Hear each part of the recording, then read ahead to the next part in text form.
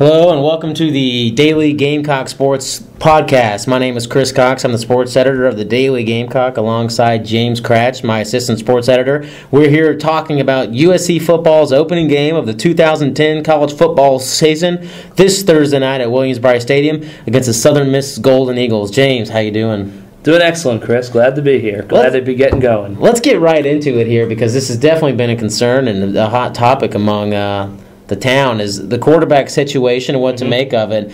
Incumbent starter Stephen Garcia, who started all 13 games last year, nearly threw for 3,000 yards, in a little bit of a battle with true freshman quarterback Connor Shaw for the starting job.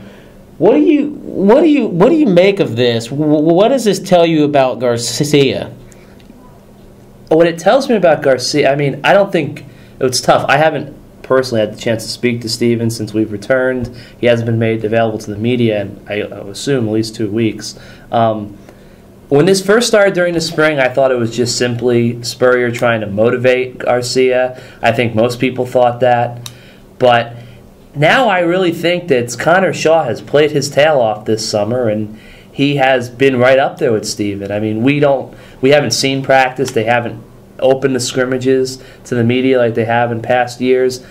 But I really think that Shaw probably has played at Garcia's level or above, as Spurrier had said with the scrimmage play. And I really, as much as I never thought I'd say this, I think there's actually a quarterback battle going on. I think it's interesting, but you know, as dedicated as Shaw may be to the film room and to studying the offense, I'm wondering how much of this is made, how much the struggles of the offensive line is playing into this. And what I mean by that is Stephen Garcia is more of your prototypical pocket passer. He's a big-bodied guy. He's not as speedy. He's not as fleet of foot as maybe Shaw might be. With all those question marks and struggles surrounding the offensive line, I wonder how much of a leg up Shaw has because of his ability to escape the pocket and make something happen with his feet. I mean, I think that might have something to do with it, but at the same time, I think you could argue, Steven's been, running for his life behind the offensive line for going on 4 years now. I didn't actually see Shaw play in high school ever, any footage when he was at Flowery Branch, but I would assume that his line was pretty good there because they had a pretty good team. But I think it could have something to do with that. But then again, I also think it depends on the play calling. We don't see it. Connor was more of a rollout guy. Steven's more of a pocket guy. So it depends on how they call the plays for them. All right, let's get right into it. Which one should start the Southern Miss opener? Personally, I think Stephen Garcia should start. He has the experience. He's been there before. He's the incumbent. He had a pretty good season last year. The UConn game aside, he's been through the battles.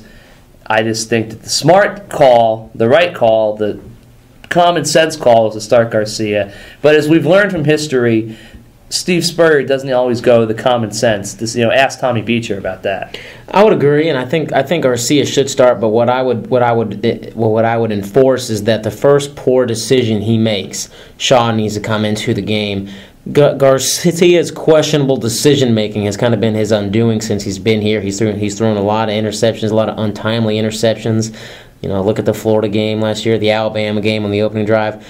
I think if Spurrier wants to send a message to Garcia, who's clearly the best quarterback on this team, he'll yank him after that first mistake because that's what it's going to take to probably get him in line.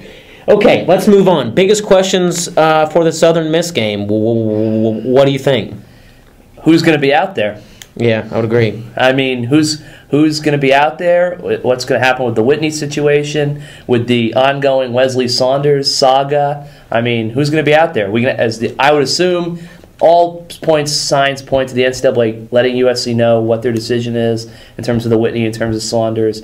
I think at that point Spurrier will react to what he does with Saunders on the team front. But that's the biggest question to me. Who's going to be out there? Regardless of the NCAA violations, I don't think Saunders is going to play in this game. Neither do I. I mean, he's flat out suspended from the team. That doesn't even revolve around the Whitney Hotel. My biggest question mark is what's going to shape up the tailback. Everybody's talking about Marcus Lattimore, and the incumbent, Kenny Miles, had a pretty good rookie season last year. No one's really talking as much about him.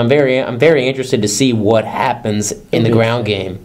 I think Kenny will start, but I wouldn't be surprised at seeing him and Lattimore have about half and half the carries. Maddox with the goal line situations, maybe. Real quick, is defense a question mark or concern just based on the injuries they've got right now? I don't think the injuries are concerned, but if you're losing 4 or 5 starters because of the other issues, that could become a concern. But I think the backups are strong enough. That's a very deep part of the team. I think defense will be without a hitch no matter what. Senior Tony Strader has got some big shoes to fill as the quarterback of the defense at linebacker with Shaq out.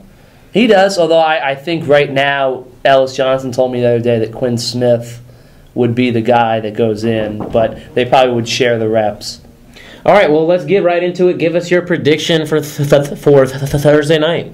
I think Garcia starts, has a big night. USC wins 31-14. Your offensive prowess is a little scary to me. I don't think USC's ever shown the ability to score that many points in an opener unless they're, playing Louisiana Lafayette, and even that's been a struggle. But I'm going to say 17-13 South Carolina. I think the defense stays strong, and the South Carolina offense does just enough in the opener to get things done. That's enough for us. We'll be back next week to preview the crucial SEC opener against the Georgia Bulldogs. Until then, take care. Take care.